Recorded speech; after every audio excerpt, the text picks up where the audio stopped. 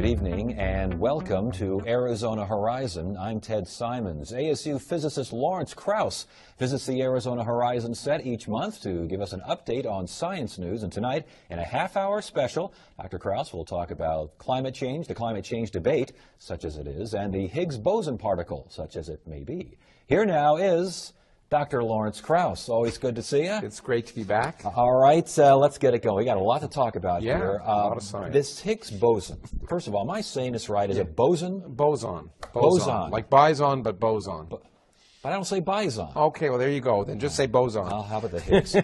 We'll call it the Higgs. The Higgs, that's a good idea. Well, what is a Higgs? What is a boson? Oh, gosh. Okay, well, there we go for the half hour. No, quickly, please. Well, you know, this big discovery in July, which we've actually talked about, that this particle that appears to be related to this remarkable field that we think exists around the whole universe, which causes particles to have mass. It's an accident of our existence. There's this background field throughout space we postulated, and as particles go through it, like swimmers in molasses, they get slowed down, and some particles interact more strongly and act heavier, and some particles interact less strongly and act lighter, and some particles, like light, doesn't interact at all and acts massive. So at a basic level, all of the mass we see in this room is kind of an accident of our existence. And it sounded so remarkable that many people, including myself, thought it was a little too slimy to be true. But the thing about physics is that if you can create that field that you can't see, but if you slap it hard enough, physics, quantum mechanics tells us that if you slap it hard enough at a single point, you'll produce particles. And that's what the Large Hadron Collider in Geneva is doing. It's basically slapping empty space hard enough to produce the particles that we thought must exist if the Higgs exists, the Higgs field exists, and those particles have been discovered. Now, when I say those particles have been discovered, particles that we think may be the Higgs have been discovered, and there's now enough data, and there was a new report. The original discovery came out in July, and just in Kyoto a few weeks ago, they announced 5 times more data, and there's now much more definitive evidence that the particle is really there. But they haven't yet been able to sort of take the fingerprint of it, if you wish, to prove it's a Higgs particle. Why can't they do this? Is it that decays in like an instant? Is that the idea? idea? Well, it's not just that it decays in like an instant. They're looking, I think in July they had 80 events, but there are more than 1 million collisions occurring each second at the Large Hadron Collider, each of which produces up to a few thousand particles, 10 terabytes of data, 1 million times a second, more data each second than exists in all the libraries in the entire world. And so to sift through that and try and find the few events that you're looking for is remarkable.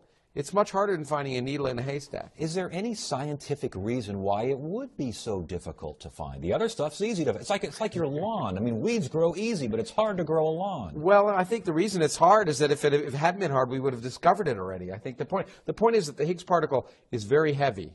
At least we speculate. Well, we know it is because if it had been lighter, we would have seen it. So you need a lot of energy in a very small region, and we haven't had that much energy. 25 years ago, we proposed building an accelerator in Texas, the superconducting supercollider, which would have discovered the Higgs. In fact, it was better tuned to discover the Higgs because it was being made from scratch. But Congress, in their infinite wisdom, decided to cancel it, and after spending $2 or $3 billion. And the Large Hadron Collider is kind of a compromise because, you see, the tunnel already existed in Geneva. It's a 26-kilometer wide tunnel that goes underneath between France and Switzerland, and they couldn't make a bigger tunnel, and that constrained what they could do. And we were a little worried that it might not have enough energy to detect the Higgs, but remarkably, it seems to have. But it's a very, very difficult thing to do because you've got to take protons and accelerate them at 99.99999% the speed of light in this direction and in that direction, and focus them in a region smaller than 1/1,000,000th of an inch in order that you get enough collisions. It is, as I've often said, as far as technology is concerned, it's like the Gothic cathedrals of the 21st century because it takes literally thousands of people, decades of time to build this, coming from dozens of countries speaking tens of languages, and it all works. It's kind of amazing. So, again, more data coming in. It looks like, but we're not still sure. But yeah, but it's scary. And why the reason is it scary? It's scary for us physicists because it's looking a little too good. It's looking just like the simplest model we could have presented for what the Higgs should be.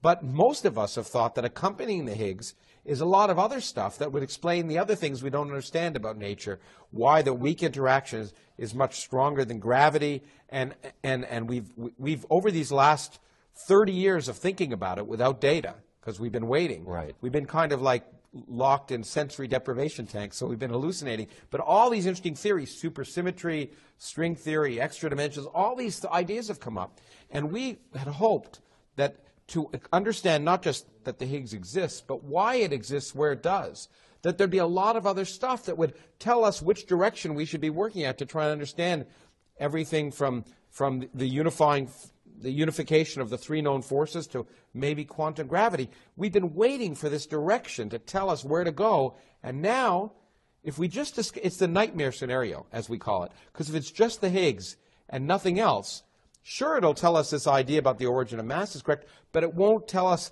it won't answer those fundamental questions that have been really bugging us for 25 years. And if we don't know which direction to go, it's going to be hard to determine how the next machine should be built. So basically, if this becomes a simple answer to some kind of standard model of physics, standard model of particle physics. If it but does that, then what happens to string theory? It still waits out there waiting for some more evidence? Well, or any evidence, not some more evidence, but any evidence. So, you know, the funny thing is, we always hope we're wrong more than we hope we're right in some sense. And the standard model explains every bit of data that's ever been presented in some sense, for the most part, in particle physics, except maybe for these masses of these weird particles called neutrinos, and we can get there if we want. But basically, it's the most successful model we've ever built.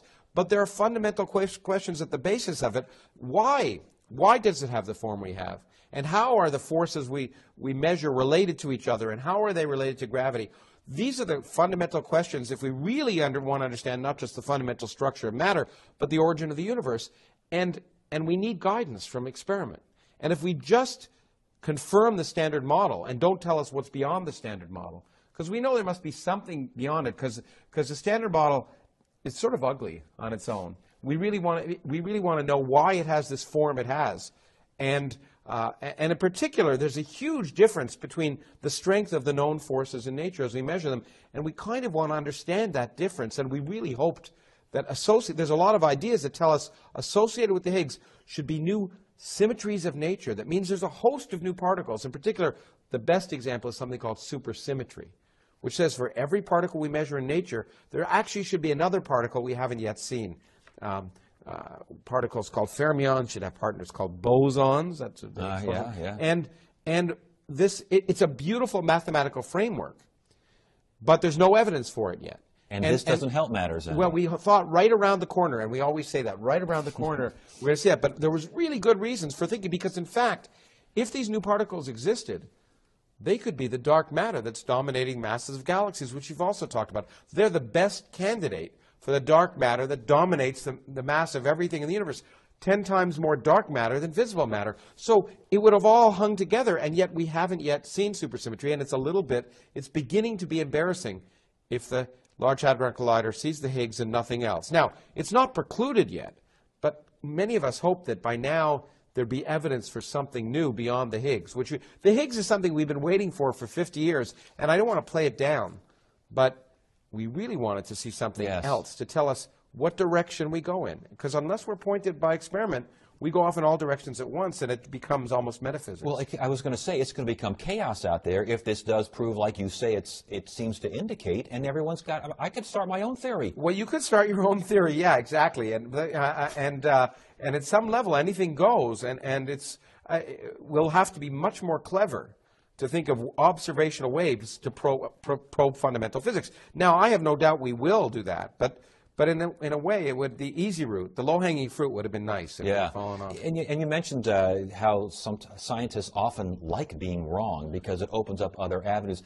Talk about uncertainty, and you've talked about this before, uncertainty in science. A couple of quotes here. The power of science is uncertainty, and scientists are happy when they get it wrong. That's you saying that stuff. Oh, really? Well, I guess I have to stand by it. No, the point is, some people think and it'll be relevant when we talk about climate change, actually, in a bit, because some people say, well, uncertainty is a bad thing, but it's actually, in science, a good thing. Because in science, unlike pretty well any other area of human activity, we can quantify our uncertainty. So we can say, we predict this at a 95% confidence level or at a 99% confidence level. That means 99 out of 100 times we're likely to be right. And that's important because if we know, once we quantify our uncertainties, it tells us in a real way how well we understand nature.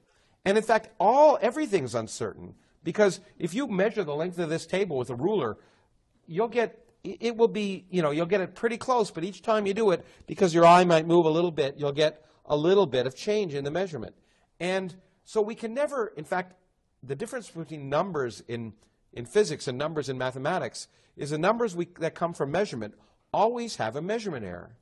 And we need to know that accurately, what the error in the measurement is and the error in our predictions are, to see if our theories are right. So the very fact that we can quantify our uncertainty makes it much more powerful than if we made a statement and didn't know at what level we were right or wrong, as often happens in politics or other areas of human activity. So the real power of science is being able to quantify that uncertainty because it means we know what we're talking about. And more important, it means we know when we don't know what we're talking about, which is probably more important. Now, getting it wrong is equally interesting, of course, because in science, nature continues to surprise us. Mm-hmm. And it's more exciting when we get it wrong because it means there's more work to do. And we only know if we get it wrong or if we get it right if we can quantify the uncertainty in our measurements and our predictions. Because otherwise, it's just guessing. You know, I'll give you an example. Many times people claim, for example, in medicine, on the basis of one or two cases, that something's true. But on the basis of one or two cases, you don't know your uncertainty. And if you make a false claim that leads people to give up taking vaccinations, for example, you're doing real harm. And so whenever people listen to scientists talk and listen to claims, they should ask, how confident are you of your claim? And just saying very confident isn't good enough. Scientists can quantify that confidence. And for example, the Higgs boson wasn't claimed to be observed until there was something called a 5 sigma uncertainty that it wouldn't be wrong. That means we had a confidence of 99.99999% accuracy, yes, that we weren't making a mistake. The 5 sigma golden rule in particle physics is you don't claim a discovery till you've seen it at what's called 5 sigma. That's very conservative compared to the rest of the world. But you know, quantifying that uncertainty is a key part of science. Well, let's get into global warming because talk about uncertainty. There are a lot of folks out there who see there still being a debate regarding global warming, regarding man's influence on global. We just had a Financial Times op-ed piece with 125 plus scientists, quote unquote, who said that the global warming does not exist because for the past 17, 16 years, the Earth has not warmed. Well, it's complete nonsense. First of all, the scientists weren't climate scientists. They weren't the scientists actually studying. In fact, many of them weren't scientists. They just had science degrees. And the important thing to realize is a PhD is just a PhD.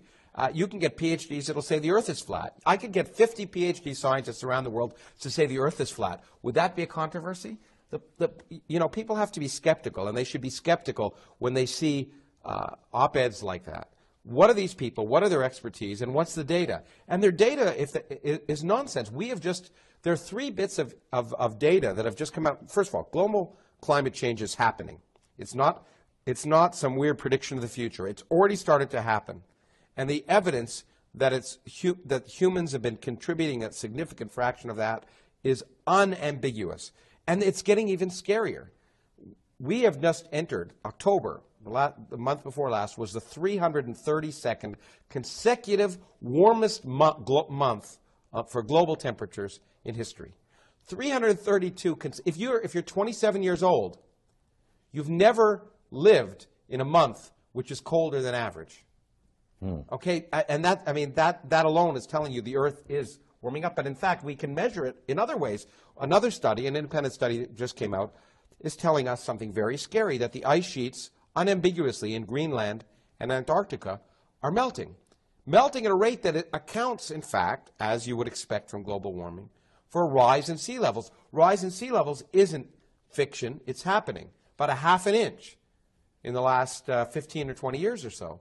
A half an inch may not seem like a lot, but it could be the precursor of much worse. And indeed, the predictions of climate models that say human industrial activity, which produces, it's physics. You see, it isn't liberal or conservative, it's physics. You put more carbon dioxide in the atmosphere, and you are going to trap more of the sun's heat.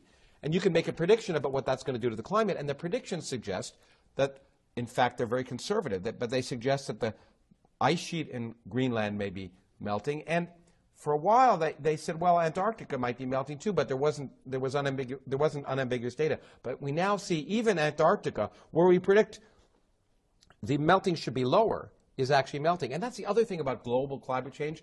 It doesn't mean it's happening the same everywhere. In Northern Europe, we predict it'll get colder. Okay, so climate scientists have complex models that have changed a lot in the last 20 years, and their predictions are being vindicated. And this melting in Greenland is a great concern because it's nonlinear. Because once it starts to melt, if the melting water goes down below the ice sheets, it can take the whole ice sheet out to the ocean. And this stuff can be nonlinear. We've seen throughout history, if you measure ocean levels over the last 500,000 years at the same time with carbon dioxide levels, that the oceans have changed in depth and in height, more importantly, by plus or minus 80 meters. 80 meters. And that's...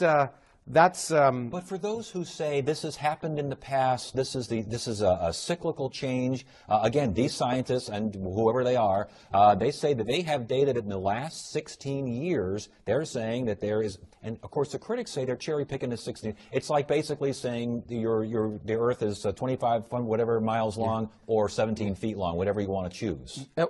Exactly. If you that we were talking about the age of the Earth. If you say the Earth is 6,000 years old, as some people do, including some people in our state legislature, and Senator Marco Rubio recently, what's ridiculous about that? We'll come back to climate change, but we made this segue. You might say, well, why can't we teach kids that some people like to believe because the Bible says that the Earth is 6,000 years old. The point is the Earth isn't 6,000 years old. And if you think that the Bible insists the Earth saying that, you better re-examine the Bible. Because it is such a humongous error. We know the Earth is 4.5 billion years old. And teaching kids that, well, you can think it's 6,000 years old, or you can think it's 4.5 billion years old, is like telling kids when we're doing geography, you can decide that the distance from New York to Los Angeles is 2,500 miles or 17 feet. You decide. And 17 feet is so ludicrous, at 6,000 years old is embarrassing. It's embarrassing. We know human civilizations that have been around for more than 6,000 years old. We have relics that are older than 6,000 years old, much less the evidence of the Earth being 4.5 billion years old. But with climate change, so there's this invented controversy about the age of the Earth, for which there's no controversy.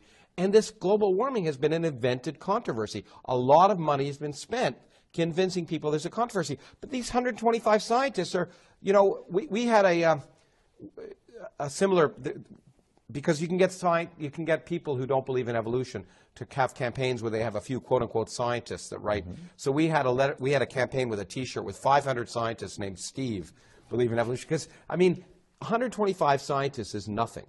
There are 2,000 scientists working on the International Panel on Climate Change, people who do this for a living, and they're not paid to prove that there's human climate. They're paid to try and figure out how it works. A couple of NASA astronauts, ex-NASA astronauts, they say global warming doesn't exist. Well, I would hate to say that some of the other things that ex-NASA astronauts have said. NASA astronauts are NASA astronauts. They're not climate scientists. And the point is, it isn't he said, she said. The data is unambiguous. 332 consecutive warming months. The ice sheets melting faster than they've ever melted before. And, in fact, as I say, a half an inch, and it's accelerating, and this is happening over decades. There are certainly, if you look at history, global variations in climate over centuries and millennia, but this is happening over decades on a timescale that's exactly the same as the exponential growth in our production of carbon dioxide. And the thing that's even scarier is another result that just came out, which I find the most sobering. That in spite of all of the talk about the potential dangers of climate change and Hurricane Sandy and flooding in low-lying areas, 2011 was the record year for production of carbon dioxide in the atmosphere, and it looks like 2012 will even be higher. And if you look at the models, and let's talk about uncertainty. The climate models say we really need to keep the temperature rise in the Earth to less than 3.6 degrees unless we want unbelievable ocean level rising and storms. And so that should be a target. That was a target, you know, we tried to make. Well, because we keep adding carbon dioxide to the atmosphere, and it takes hundreds of years for that to go away, it's cumulative.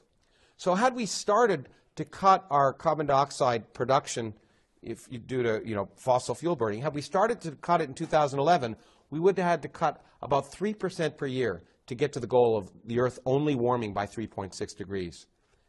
If we wait till 2015, we have to cut it by 5%. If we wait till 2020, we have to cut it by 10%, and that's not going to happen. Speaking about fiscal cliffs, we're on the edge of a climate cliff. If we are basically almost over the edge, it is almost unavoidable that the Earth will heat up at a level that really hasn't happened in the last 500,000 years. And man cannot adapt or find a way to fix this problem, or are we just it looks like we may have to adapt, but adapting means living a very different life. I mean, adapting for us means dealing with potentially much stronger hurricanes and extremely rare events happening more often, building seawalls around New York or giving up New Orleans. But it's even worse because, again, the climate model suggests that in some sense the worst effects will be near the equator. Well, near the equator are where most of the world's population, especially poor population, exists. There's going to be huge amounts of land mass that are removed. Devastation. When you have 2 billion people you're displacing, if you don't expect socio-political consequences of that, there are problems. And the point is, let's say you can say, what I wanted to say is, we can say this with a 70% likelihood, okay, that we need to cut by these levels by 2020 to have a 70% likelihood. That's your uncertainty on this one. That's the uncertainty, that the climate will only raise by 3.6 degrees. And you might say, oh, 70%. But when you think of the possible problems, the fact that the oceans have increased not by plus or minus inches, but by 80 meters, with even less variation of carbon dioxide, you've got to say, can we afford to ignore this? We may have to figure out ways to, in fact, we're going to have a big symposium with a public event on climate change in February at ASU as part of the Origins project that I direct. February 2nd, Saturday night, we're going to have some of the world's experts, and we're going to talk about, if it's too late, maybe how can we develop technologies that might try and remove carbon dioxide, and is it possible? And if it isn't possible, we may have to adapt. We've only got a couple of minutes left. We need to adapt here because we're running out of time. Well, there we go. But last time we talked, we thought maybe I heard a report that Curiosity up there on Mars perhaps had found something exciting, and you kind of poo-pooed it, and the poo-poo. Yeah, I was one of those cases where I was correct, only because my sources told me not to get too excited. We really hoped that they might discover methane on Mars, because methane is a gas that's produced by biological organisms, but it doesn't last long in the atmosphere. And so it dissipates. So if you found methane in the atmosphere of Mars now, it would suggest not just that life once existed, but that life might still exist right now. There might be cows on Mars, not really cows on Mars, but methane-producing microbes on Mars. And so it would have been a huge result. And, of course, it hasn't happened. So we just have to keep waiting. Curiosity, it would have been a big surprise, had they discovered, to me at least, if life was still extant on Mars. I will be amazed if we don't find evidence of fossilized life. But I'll be still surprised if life is existing right now. But this Curiosity, this thing's working pretty well, isn't it, so far? It's amazing. And that's the other thing. You know, it's going to be existing with a nuclear generator for 10 years alone on the surface. It's the reason why I keep saying, you want to do good science on Mars, send robots. Don't send people. Because, you know, they don't need conversation. They don't get happy. They don't get sad. They don't feel bad being alone. Yeah. It's just going to wander lonely along the surface of Mars for 10 years. And I find it just inspires me every morning when I wake up and I look at a picture and I think there's Curiosity taking pictures for me and doing what I couldn't do. All right, Lawrence. Thank you for all this thought now. You got me, my mind's spinning, so I got to wait another month now to figure that out before we get you back on set. Good. Well, thanks a lot. Good to have you here. Thanks for joining us. And that is it for now. I'm Ted Simons. Thank you so much for joining us. You have a great evening.